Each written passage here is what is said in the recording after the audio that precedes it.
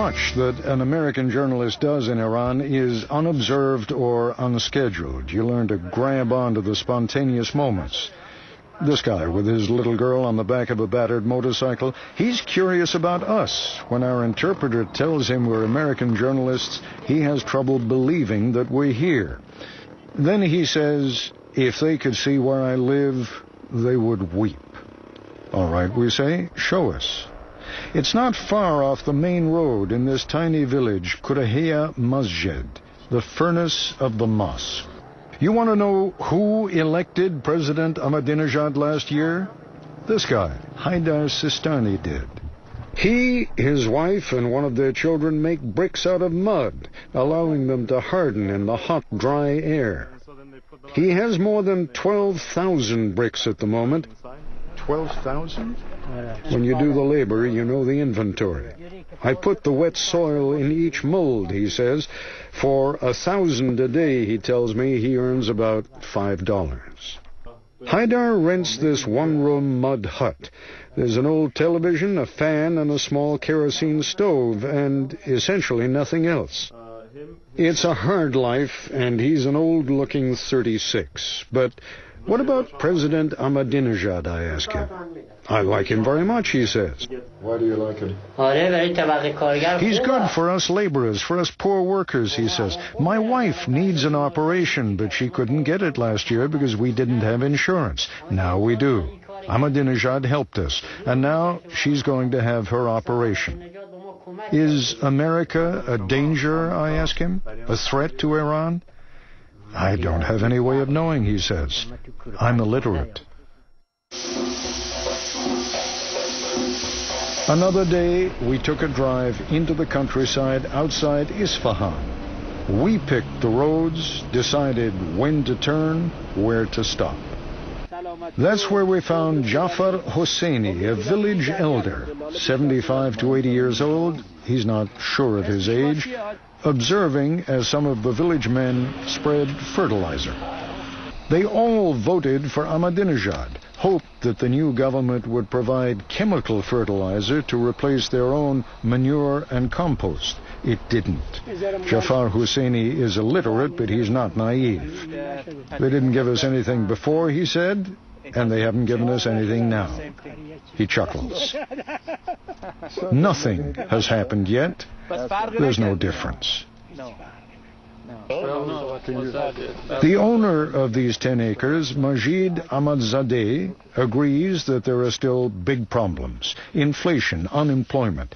But he likes that President Ahmadinejad is standing up to the Americans on the issue of acquiring nuclear power. And he, to my astonishment, invokes the Non-Proliferation Treaty. It's in accord with the terms of the NPT, he says. Why does America have it and Iran shouldn't have it? We turn to the Ayatollah Mahdi Hadavi, he's a professor of Islamic law, to address the issue of nuclear weapons. Could they ever be used, at least defensively? No. Even as a defensive weapon, we do not accept it.